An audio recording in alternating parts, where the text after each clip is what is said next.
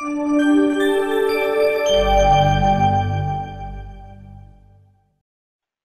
everyone, thank you for joining today. This video will cover the step-by-step instructions on how to add and edit batch fields within CDD Vault. We've made the operation very simple for users with the correct permissions, and I'll walk you through those steps today. First, let's go ahead and take a look at an input file we might want to bring into our CDD Vault. This particular input file is a CSV file. We also can read in STF files. That would certainly bring in the structure and any associated data. Here in the CSV file, you see that this is only a very simple file that contains 4 different data types or columns of information that we want to bring in. First one is the chemistry object, smiles, in column A, followed by a sample ID, the person who performed the study, the vendor who provided the sample to us, as well as the date. Taking a look at the CDD Vault, we can navigate to the batch settings by starting with Settings, clicking on Vault, and then Batch Fields. Here is a series of different batch fields that are part of our particular vault today.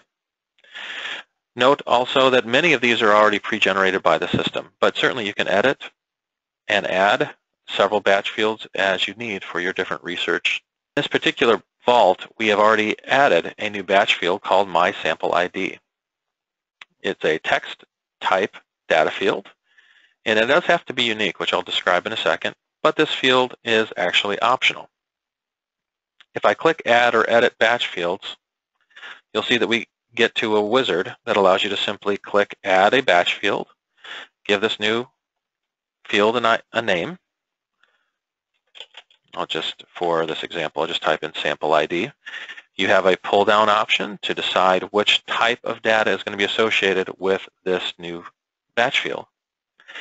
Text is the one that I would use for this particular option, but you can see there are several other choices too, including number, date, an actual pick list where the user would select a choice that you have predefined, as well as a file, such as an image file that you may want to associate with this particular record. Now, getting back to what I mentioned before, there is a checkbox here for must be unique. Again, this note at the bottom of the page is very important because it is a uniqueness compared to across all batch fields within the entire vault, not necessarily just project by project. So bear that in mind as you're creating new batch fields.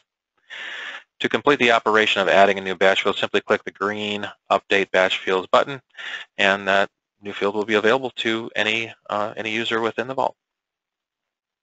For my input file, though, I'm going to go ahead and use this My Sample ID that was already created. Thank you for watching this video.